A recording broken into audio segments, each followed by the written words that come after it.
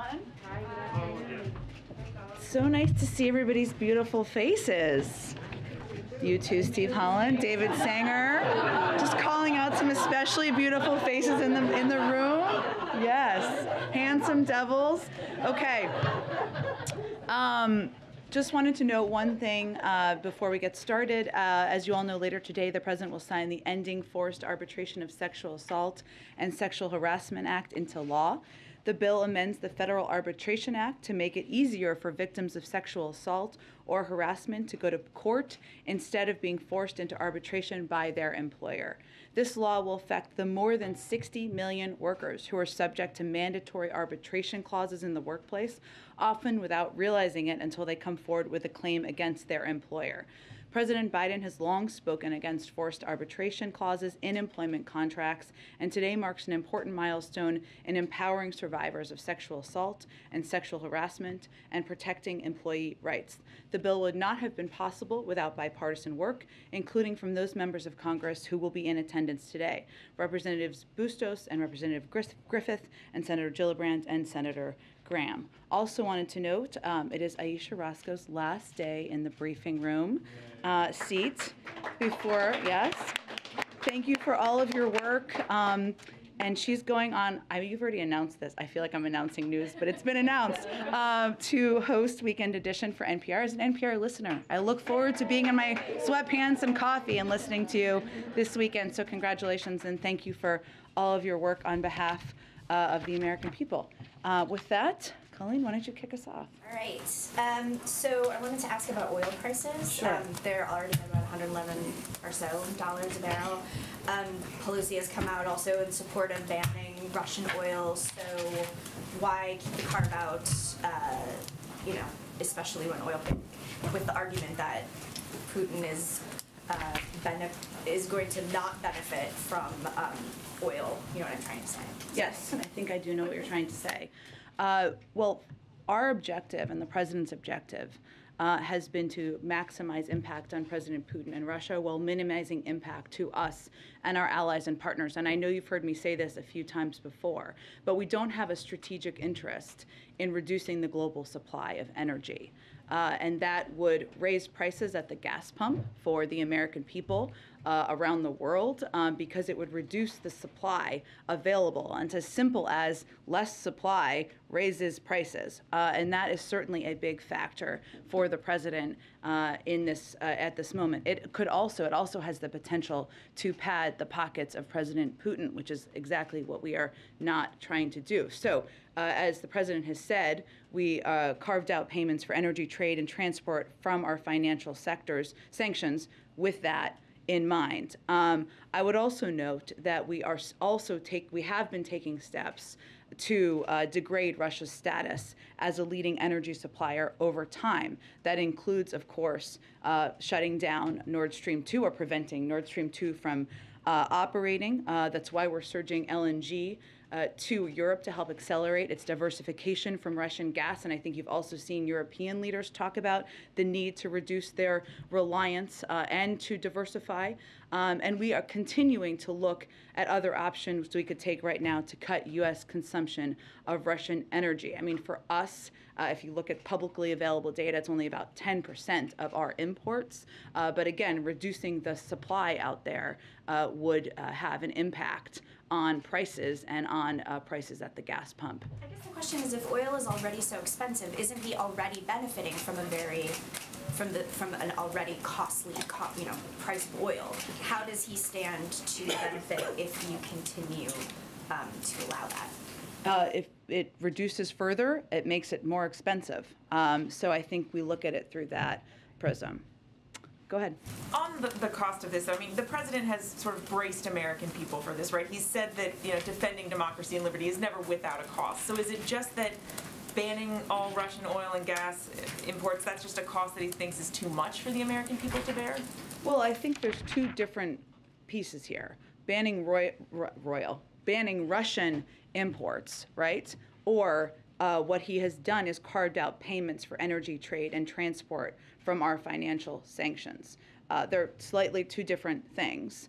And the president, volatility in the oil markets, as the president has been predicting and as you referenced, he talked about in the speech he gave last week, is a direct result of the fact that President Putin invaded Ukraine, and that has created volatility. One of the big reason, of course, that the president announced the release of the 30 million barrels from the Strategic Petroleum Reserve and the coordinated release is to address that and ensure we are doing what we can to put more in the marketplace. But again, his prism he looks at this through is how can we maximize impact on President Putin while minimizing it on the American people. And President Zelensky has called on Russia to be stripped of its ability to vote in the UN Security Council. Does the U.S. want Russia to be removed as a permanent member? We don't see that happening. We certainly understand they have a permanent seat on the Security Council.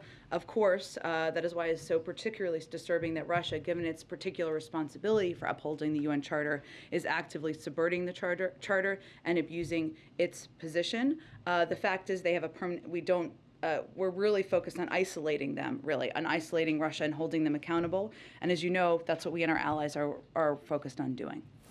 Go ahead. President Zelensky is calling again for a no-fly zone over Ukraine. Is that something you're giving any thought to at all?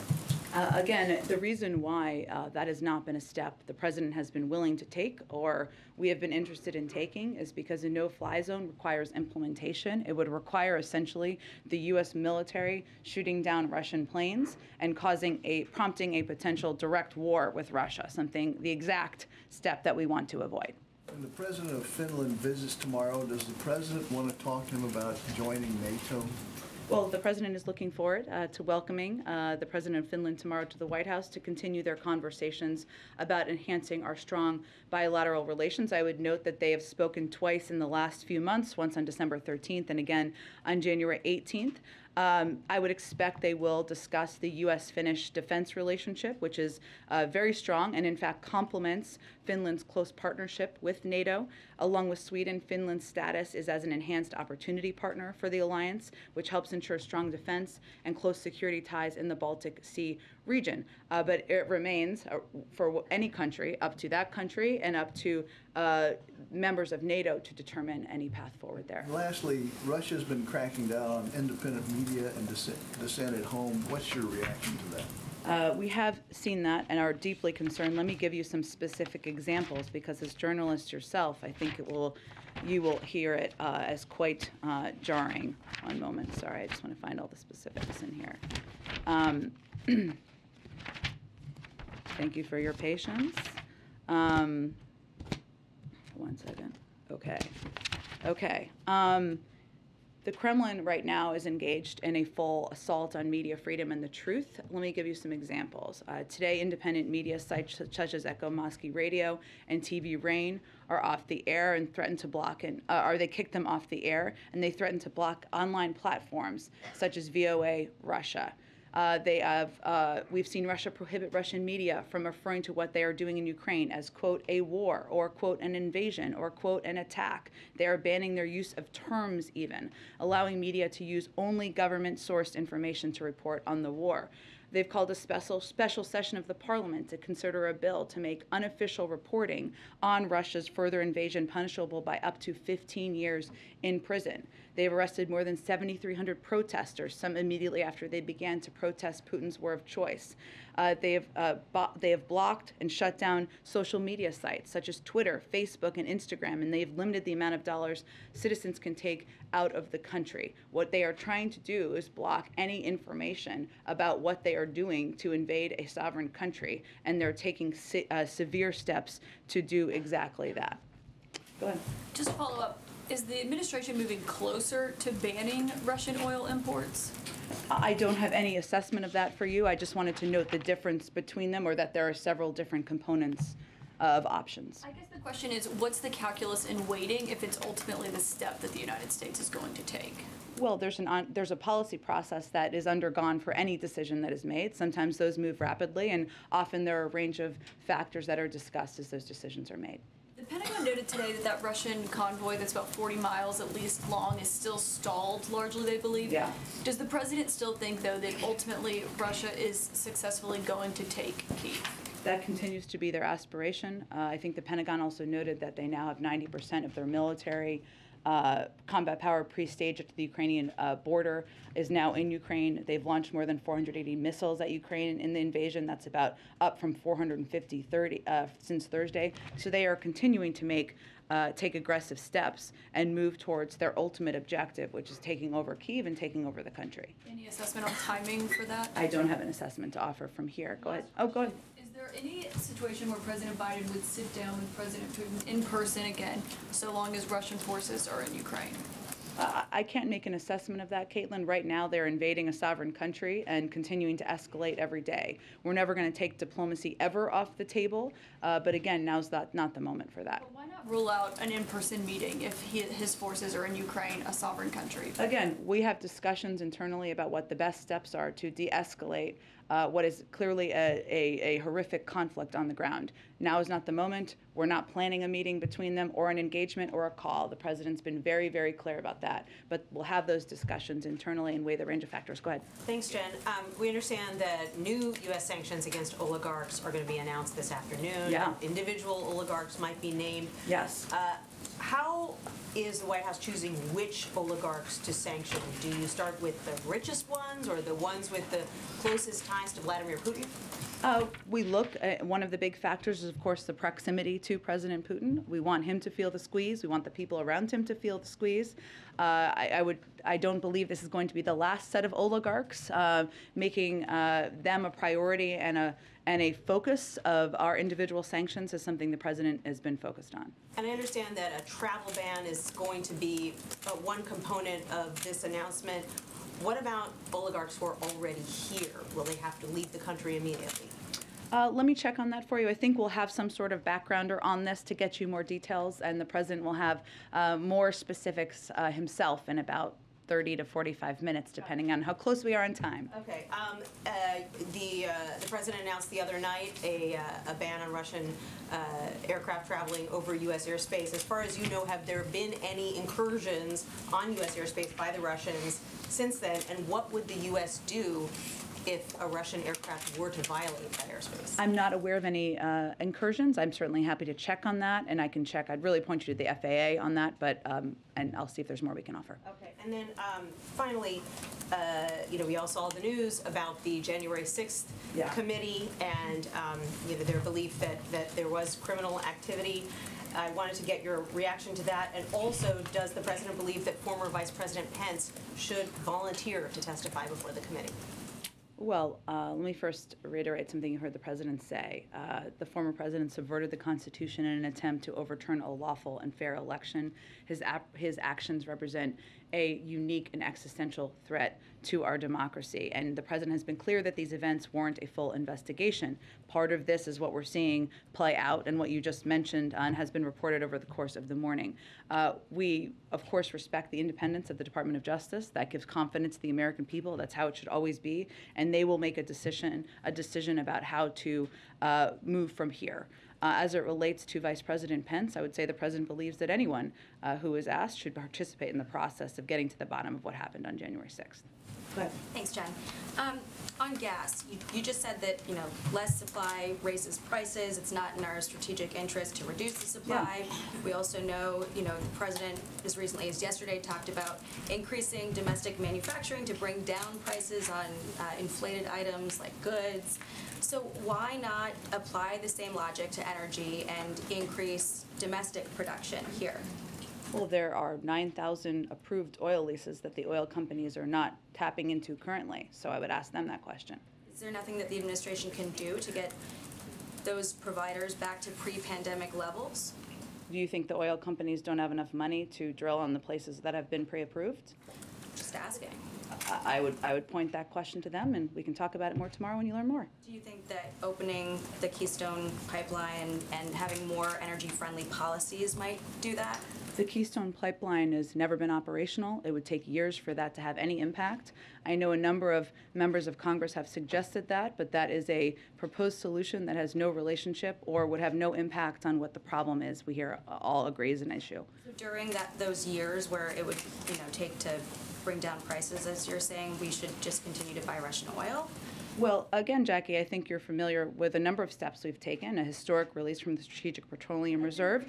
What we can, well, let me finish. What we can do over time, and what this is all a reminder of in the President's view, is our need to reduce our reliance on oil. The Europeans need to do that. We need to do that. If we do more to invest in clean energy, more to invest in other sources of energy, that's exactly what we can do to prevent this from happening in the future. We welcome any Republicans from joining us in that effort. Go ahead. As long as we're buying Russian oil, though, aren't we financing the war? Well, Jackie, again, it's only about 10% of what we're importing.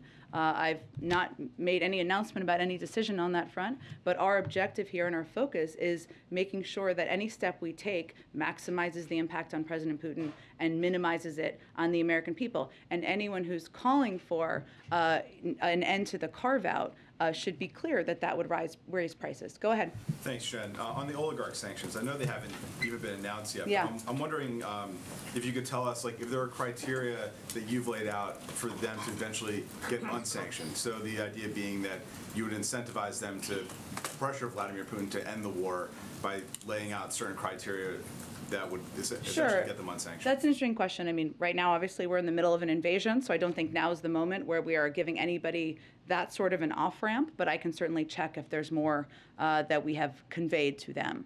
What about the broader or universal sanctions? I mean, same answer, that there's no real criteria being laid out of like what steps the Kremlin needs to take for them to get unsanctioned. I mean, I think right in this moment, they're marching toward Kyiv with a convoy and continuing to take reportedly barbaric steps against the people of Ukraine. So no, now is not the moment where we are offering options for reducing sanctions. And then one more on the domestic front. The Senator Manchin had laid out something of a counteroffer to what the president had described during the State of the Union on his domestic agenda. It was involving deficit reduction, tax reform, and drug price cuts and some climate provisions. Have you heard from him about his ideas, or is there communication, and what did you think, what did the White House think of that proposal from Senator Manchin? There have been ongoing communications with every member of the Senate, Democratic Senate, and many, many, many Republicans. I'm not going to detail those from here. The president has conveyed that he sees a lot of components where there should be broad agreement on in what he has proposed. And he talked about them the other night. Some of them is the ability to negotiate the cost of prescription drugs. Everybody thinks the cost of prescription drugs should be lower. The president certainly believes in taking steps to reduce the deficit. This government, we reduced the deficit over the course of last year. That's something he already has a record of doing, and obviously taking steps to make the tax system more fair is something he believes in. But there are a lot of components that there's a lot of passion behind on Capitol Hill, and there need to just be continued conversations about that. Go ahead. I want to ask you about the emergency funding request that's sent up to the Hill this morning. About a third of it would go toward medical countermeasures, the antivirals the president talked about, the State of the Union, the antibodies. Do you see us getting to a point where the availability of these treatments might mean that vaccine requirements are neither necessary nor justifiable? I don't think I can make a prediction of that at this point in time. I mean, the vaccine is still the best and most effective way, and the doctors will say this, right, to protect people from hospitalization and death. The pills are certainly an important development, scientific development, but the best step anyone can take continues to be to get vaccinated. A quick question follow-up to Jordan's here about the Manchin's proposal to Build Back Better. The Manchin says is dead. Is the transformation formalized here? Is it no longer Build Back Better, now Building a Better America? That is formal. But no one cares about the name in the American public. They care about what's in it and what it's going to do. And so that's what we're most focused on. Go ahead. Jen, thank you. I have a couple. I want to try one more on the potential oil ban. Yep. It feels like, because you now have Republicans and Democrats calling on the administration to ban oil from Russia. As you've laid out, there are a range of different options under consideration. What would the administration need to see in order to make a final decision? Need to see how. Tell me more. Happening on the ground. What would need to happen in order to prompt a final decision on an oil ban? I don't know that we look at it exactly through that prism.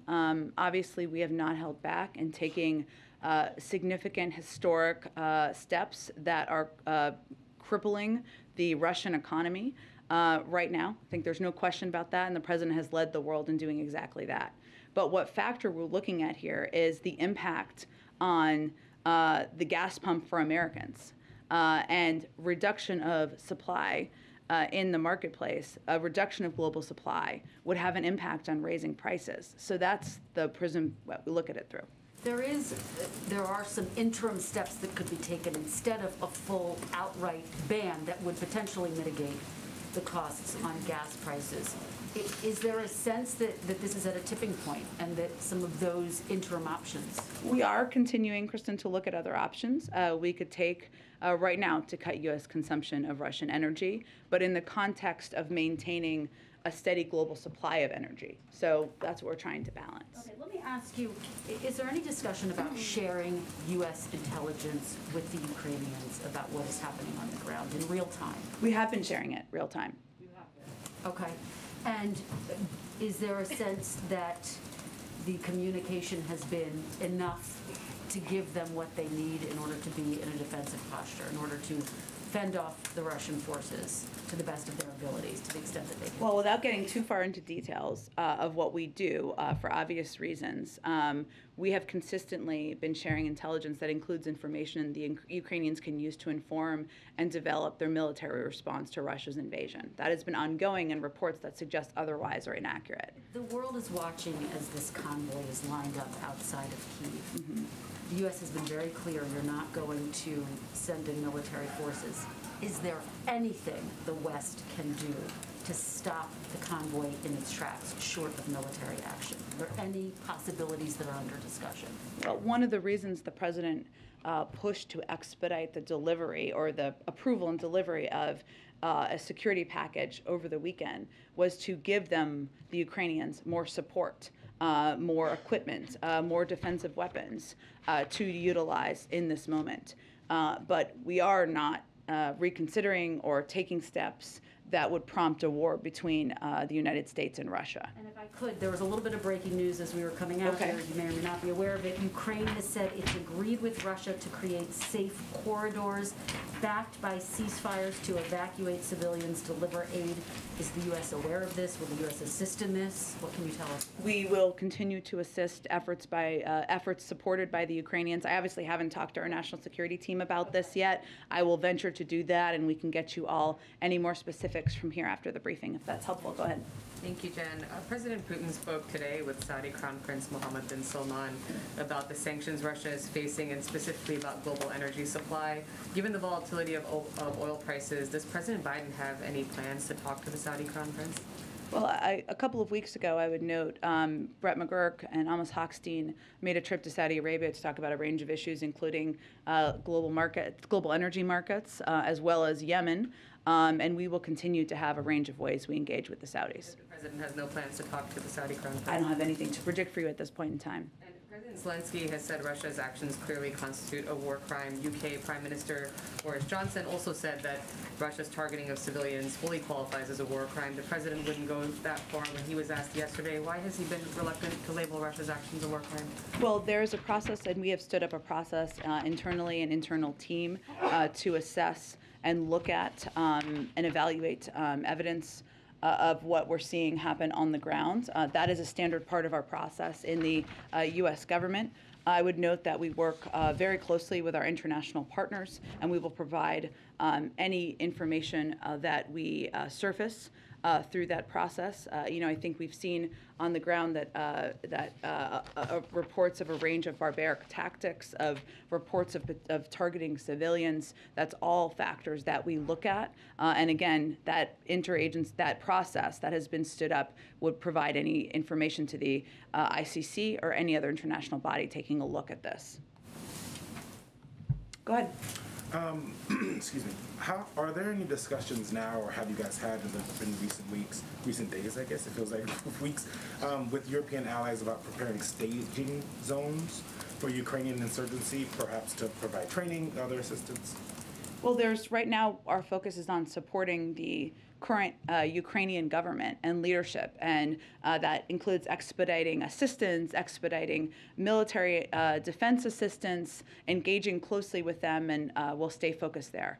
Representative Adam Smith today on MSNBC said that the United States, providing some intelligence to the Ukrainians, but not providing the type of real-time and targeting that you see U.S. military getting in war. So why is arming the Ukrainians with Stingers and Javelins appropriate, but not providing them targeting intelligence for those weapons? Well, I think this is similar to what Kristen just asked. I would just say that there have been a range of reports out there that are false. We can't get into details of all of our intelligence sharing for obvious reasons, but we've continued and consistently shared a significant amount of detailed, timely intelligence on Russia's plans and activities with the Ukrainian government to help Ukrainians defend themselves. We've been doing that for months. This includes information that should help them inform and develop their military response to Russia's invasion. That's what's happening or has been happening. Go ahead, Aisha.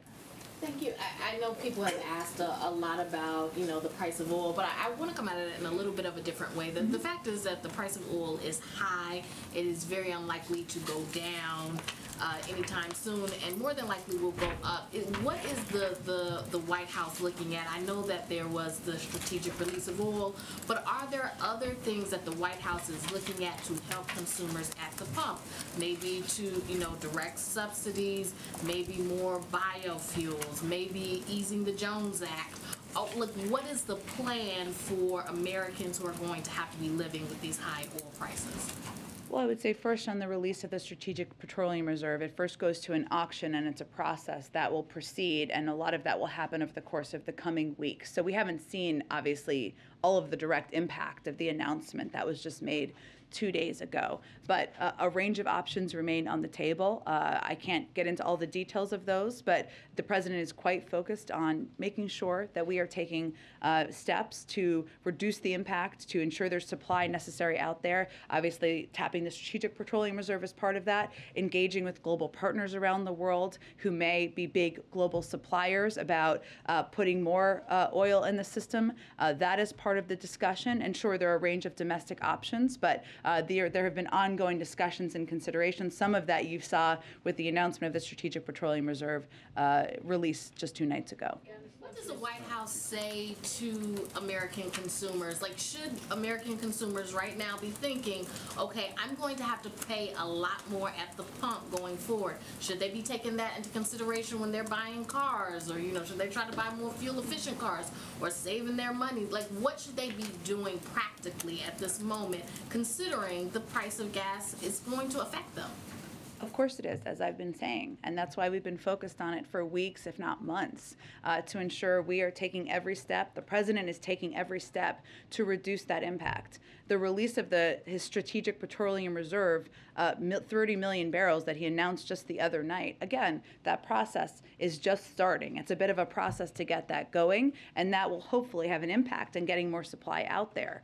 But we would say directly to consumers, the president is going to do everything we can to reduce the impact, to make sure that we are working with our partners around the world to address the volatility in the global oil markets, to consider a range of options that he can continue to take to reduce the impact that they're feeling at the pump. And this has been front and center on his mind since the beginning of this conflict. And just there was a call with Quad leaders today. Yeah. India has a military relationship with Russia. Was that discussed at all, or is there talk of, you know, talking to India about that relationship that it has with Russia? Is there anything that the U.S. plans to do on that? Well, what I can tell you about the call, and we'll have a more comprehensive readout soon if it's not already out, is that the president felt it was a constructive conversation. He asked members, he suggested, or they all discussed, I should say, having members of their national security team follow up from there. But I'm not going to get into more details about the conversation beyond that. Go ahead. Thanks, Jen. Pivoting to the Supreme Court. Yeah. Can you respond to some of the criticisms that Senate Minority Leader Mitch McConnell laid out about Ketanji Brown Jackson? I think he said that she won't shun court packing and that she's only had 2 opinions on the D.C. Circuit level. Sure. So as I think you're referencing, Ketanji Brown Jackson, Judge Ketanji Brown Jackson has obviously started to have meetings on Capitol Hill that have been ongoing. I would note that as it relates to the first question, the Constitution is clear that the number of justices is a question for Congress, not the judiciary. And a number of you have actually pointed out this morning that during Justice Amy Coney Barrett's confirmation hearing, she was asked a question about court packing or court enlargement, and she said, quote, "That is a question left open to Congress." I'd also note that yesterday, Senator McConnell also said that there was, quote, "no question that Judge Jackson was qualified for the Supreme Court." And earlier in the day, he said they'd had a good meeting. I think there's no question that as a judge who has been confirmed 3 times by the Senate, someone who has a long record as both a jurist who has ruled in the direction of Democrats and Republicans, that she is someone who is eminently qualified for this job, which is why the president nominated her. One more on the State of the Union. Yeah. The president repudiated the phrase defund the police, and I wonder if you can talk a little bit about the genesis of that line in the speech. Was it about rising crime in American cities or Republican attacks? And there's also been criticism, that he did not talk about police accountability more in the State of the Union. I wonder if you can respond to that as well. Sure. Well, on the first part of the question, that's been the president's view for decades. He's never been a supporter of defunding the police. He made that clear on the campaign. There has been attempts to mischaracterize his position and the position of, frankly, a number of his Democratic colleagues. And yes, it is true that in the State of the Union, the president felt it was important to speak to safe communities, the steps that he would continue to support to ensure there was funding for local police departments. But that has been his position for decades. It was simply a restatement of that. On the second part of your question, I would say that the president has been clear many times that he believes that we need to continue to ensure police departments have the funding they need, that there are strong relationships and partnerships built with communities, but that there also needs to be steps that are taken to ensure there are accountability measures put in place. He was a strong supporter of the bipartisan discussion about police reform that unfortunately stalled, but remains, a consideration of an executive order remains under consideration. I would also note that there are a number of steps that the Department of Justice has taken, banning chokeholds, et cetera, at the federal level that the president is proud that has happened in his administration. Go ahead.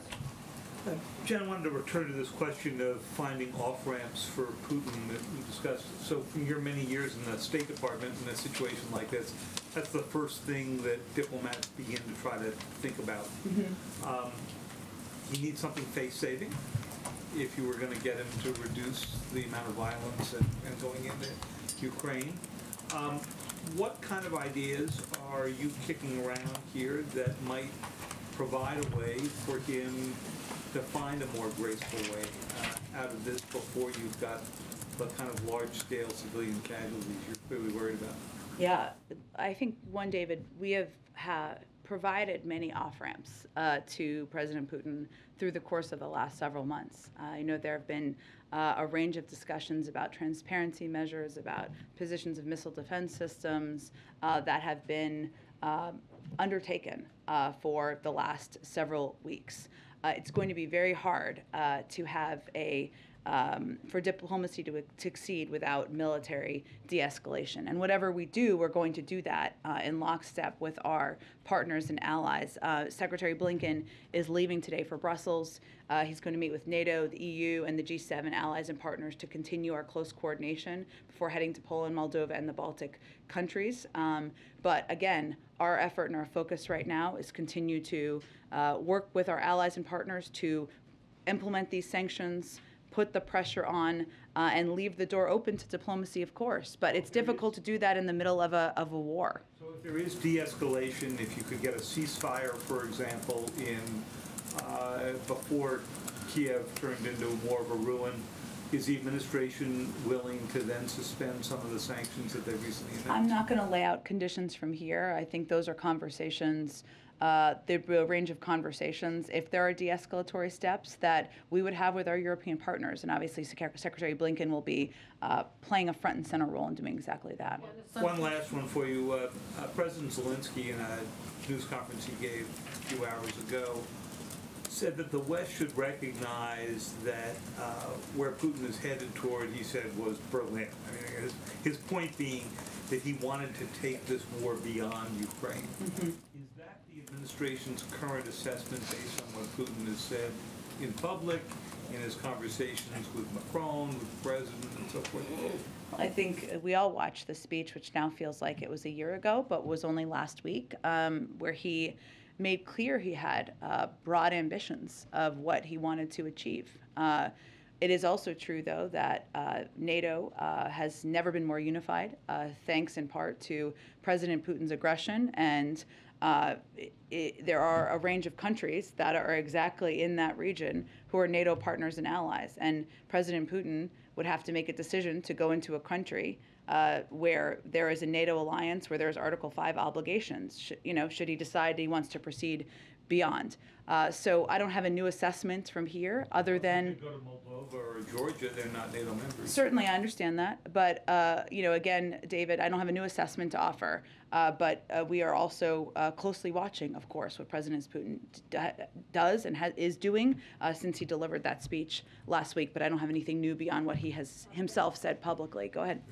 Pivoting back to the President's State of the Union speech, on Tuesday he said that he wants to secure our border and fix the immigration system.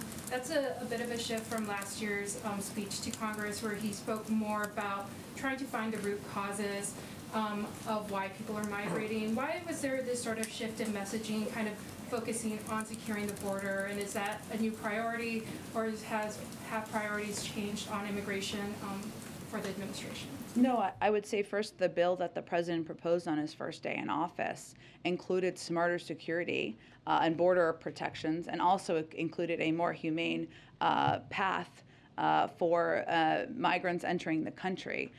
Both of those remain priorities for the president. He believes that the immigration system is broken. It's long overdue to fix it. He also believes, and worked on this very closely as vice president, that addressing the root causes is one of the central steps we need to remain focused on, even as we're trying to address the current circumstances at the border. Then why was it important for the president to say advocate for securing our border? I know he's been criticized heavily, by Republicans, by certain folks on, how he's handled immigration at the border. So is that important for him to say? Well, that's part of his bill that he proposed, so it's consistent with his policies. And one last question: has there been any discussion on ending Title 42? I know we've talked. The president even talked about it on Tuesday about how we're moving past the pandemic. This is obviously a policy that's been kept in place because of the pandemic. Has there been any discussions on ending that? Well, that is a decision for the CDC to make. I believe Dr. Walensky said yesterday that she's reviewing that decision, so I can't get ahead of any decision she makes, but she is looking at that, and that's an assessment they make from the CDC. Go ahead, Karen. Thanks, Jen. Back to the oligarchs and the sanctions. You had said earlier that you want Putin to feel the squeeze and the people around him to feel the squeeze. How does the administration feel that these sanctions could actually change his behavior and result in de-escalation? What evidence is there that the sanctions like this would work for what you want to achieve right now? Well, it's a factor. It's not the only factor, right? But what we're talking about here is seizing their assets, seizing their yachts, and making it harder for them to send, their children to colleges and universities in the West. These are significant steps that will impact the people who are closely around President Putin. It's not the only step we're taking. Obviously, the financial sanctions and the steps we've taken have crippled the financial sector so much in Russia that they've kept the stock market closed for a couple of days. So it's just an effort to get close to the people around President Putin. Canada announced a new program to expedite refugee arrivals and says there's no limit on how many can apply. Is there a conversation in the administration about raising the refugee cap to accommodate Ukrainians that would want to come here? I have to check and see if the cap would actually need to be raised. We have said that we continue to be open to receiving refugees, of course, that what our focus is on, given the vast majority of them have expressed an interest in going to European countries and neighboring countries, is being the largest provider of humanitarian assistance in the world, something that we increased over the course of the last several days, and Samantha Power made an announcement about that, and continuing to provide assistance that way. But we remain open as well. I think it's just, again, important to note what the preferences of the vast majority of the refugees who are leaving Ukraine. Go ahead. Oh, we got to wrap up in a second, but go ahead. Yeah, President Zelensky earlier said, calling for a no-fly zone again, said, if you don't have the strength to close the sky, then give me planes. Is the United States open to sending more air support to Ukraine? again, I'm not going to get into more details of what the Department of Defense may or may not consider, but what I will tell you is that we have continued to provide a range of defensive assistance, something we have increased, only increased over the last several days, but we are not considering taking steps that would put us in direct conflict with Russia. Is there any concern with, you laid out the explanation for why you're steering clear of sanctioning Russia's energy sector at this point. Is part of the calculation in terms of how much to ratchet up,